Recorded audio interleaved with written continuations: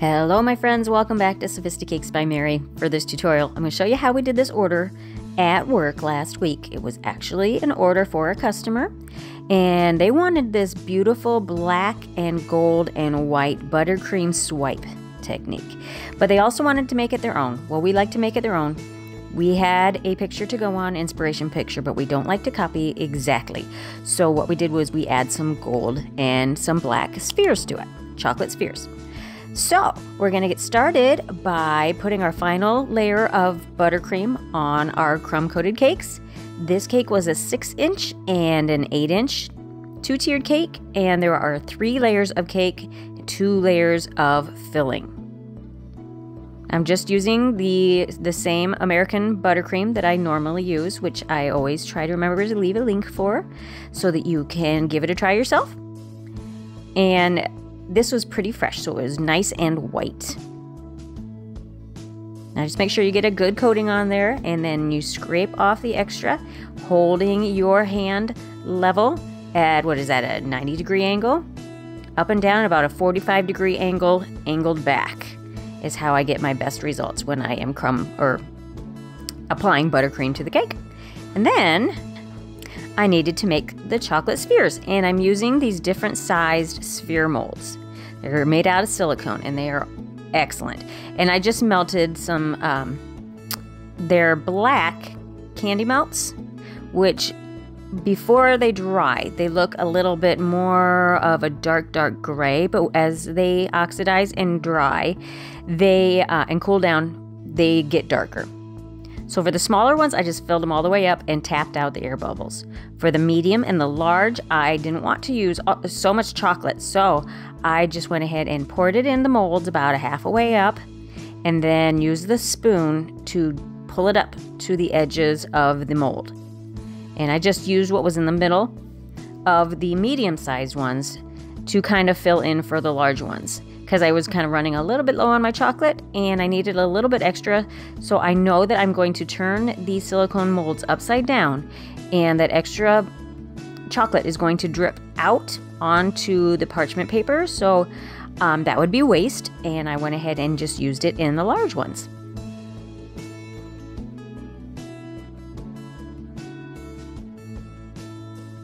And as soon as you get that chocolate covering your silicone mold, tip them upside down to cool, and then that way your chocolate will come to the bottom, which is actually the top, and create a good rim on the edge so that for attaching.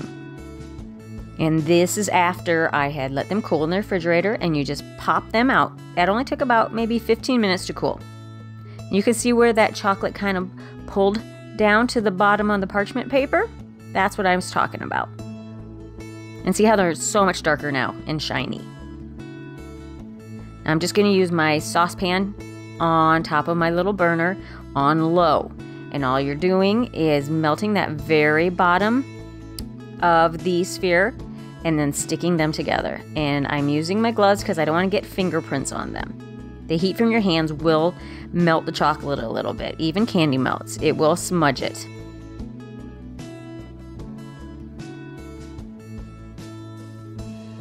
And I'm using, this is my grandma's little creamer bowl. Oh no, sugar bowl for her coffee. It's kind of neat that I get to use that in my cakes now. And I just have some dragees in there, and then I add some gold luster dust and put the chocolate in there, and it sticks right to it. This is a really quick way to add the gold to chocolate spheres. You don't have to airbrush them. You don't have to paint it on. Just do this. So much easier. You can use a plastic baggie if you don't have my grandma's sugar bowl. And then I use a fluffy brush just to remove the excess of the luster dust, and that's where the shine really comes through. You're kind of buffing them a little bit. And to do this buttercream swipe, I just added black gel food coloring to my normal buttercream. Now, if you're a little standoffish on adding dark colors to your buttercream, but you still want this design, just remember, keep it in mind, there's very little of the black that is actually applied to the cake, so you're not going to taste a funny off taste or anything like that. And then I put it on with a flatter brush, and then I'm going back in with a small pastry brush to kind of wisp it up, to kind of bring it up to kind of a peak at the top and make it a little bit more abstract with that. And then you're just going to do this all the way around your cake.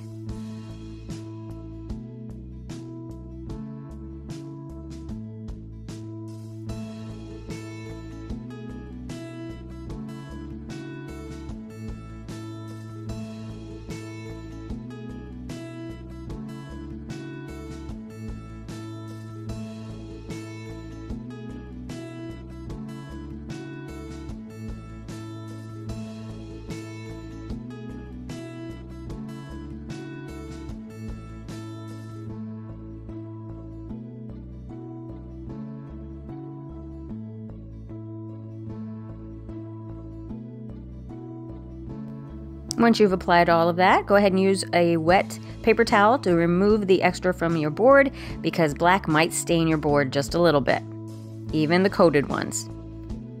And then I'm just using bubble tea straws measured to the same height in a star pattern. The 5 points of a star is what I use, a star cutter. Impress it on the top and then use those points to put your supports in. And then just add a little buttercream, and then I lift that top tier right on. Both of my tiers have been chilled in the freezer for about 20 minutes, so they're nice and firm. You don't have to worry too much about it. And then I just filled in, I call that caulking, cake caulking. You fill in with some buttercream, remove the excess to get rid of that gap in between your two tiers.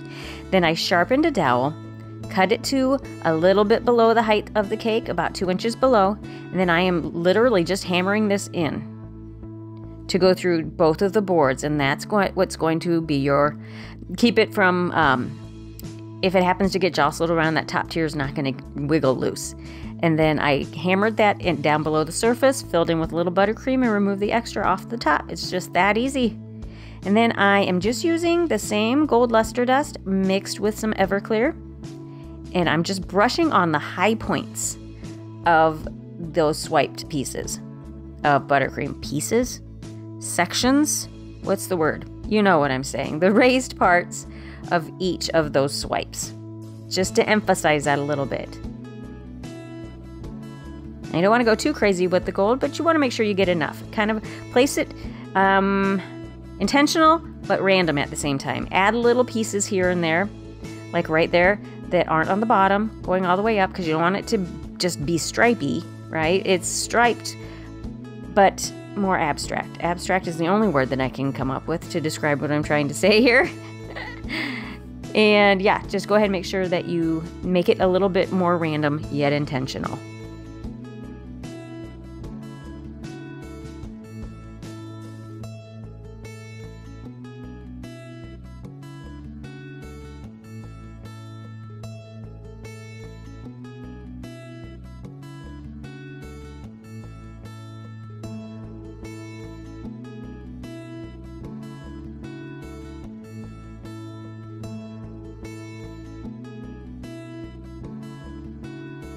Now this is the fun part, guys. This is where you can take your frustrations out of from your day on your cake.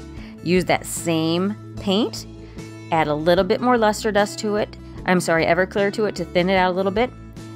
Dip it in your brush in it and literally just launch it at your cake. Just throw it at your cake. Get over the fact that you feel like you are just kind of demolishing all that work. You're not. This is intentional. This is the design. So just go for it. And then I'm just attaching the spheres with a little bit of buttercream.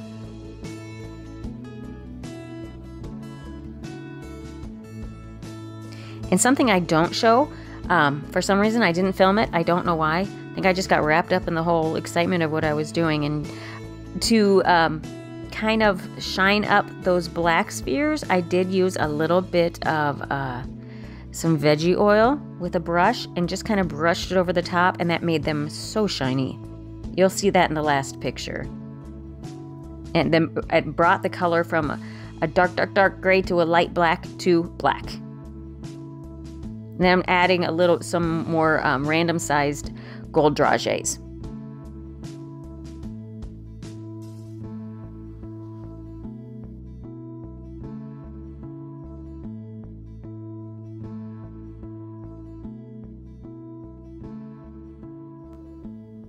So there it is all done. See how that shined up those black ones? So pretty. So if you've made it this far and you're watching my videos and you're not subscribed, please take the time to do that. I would be so greatly appreciated. And hit the notification bell, and that way you see when I upload. And I appreciate you watching, guys. So thank you guys so much for taking the time to watch my video. And if you'd like to watch some other videos, go ahead and click on the link to one of these other videos shown here. And if you would like to check out my other social media, I am on Facebook and Instagram under the same name, Sophisticakes by Mary.